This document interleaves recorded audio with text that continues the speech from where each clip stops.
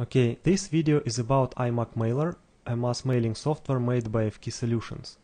And today we will be talking about how to add an Amazon SES account to the account list of iMac Mailer so you could send thousands of email messages a day cheap. And Amazon SES delivers almost 100% of your messages to the destination. So let's go to Preferences and press the plus button, which is located below the account list, to add a new Amazon SES account. I'm gonna move preference window a little bit higher so you could see the menu, and we choose the second option, add Amazon SES account.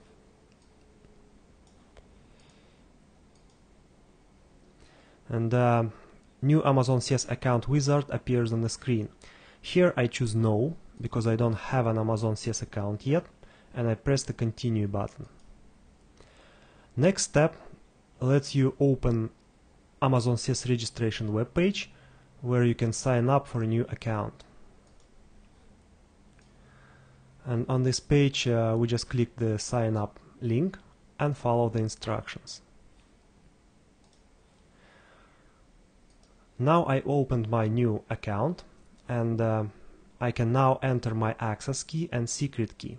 In Amazon SES, access key works as a user ID and secret key works as a password. So I enter my access key,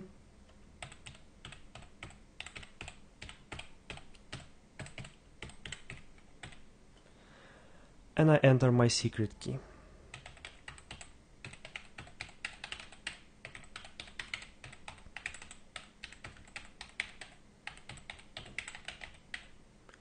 And I press the continue button. Now I enter sender's name and sender's email address. This name and this email address will be used in the from field of email messages sent through this Amazon SES account. And I enter my name here.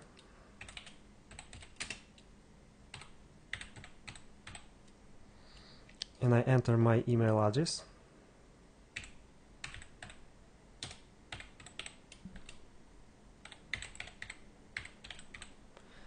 And I press the continue button.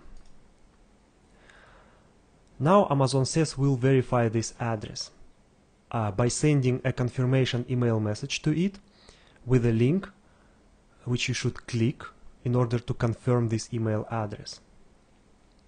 So I press the continue button, and the program says that I should check this mailbox and click the confirmation link, and then and only then I can press the continue button.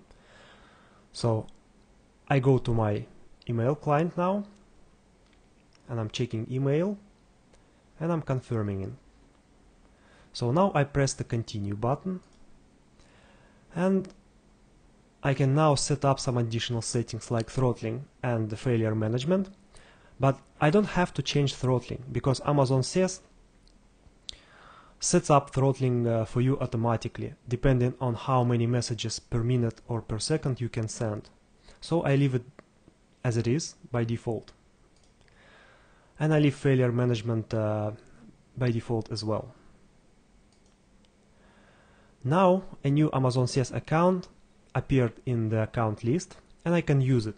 I can actually use it in combination with my SMTP account and check those checkboxes.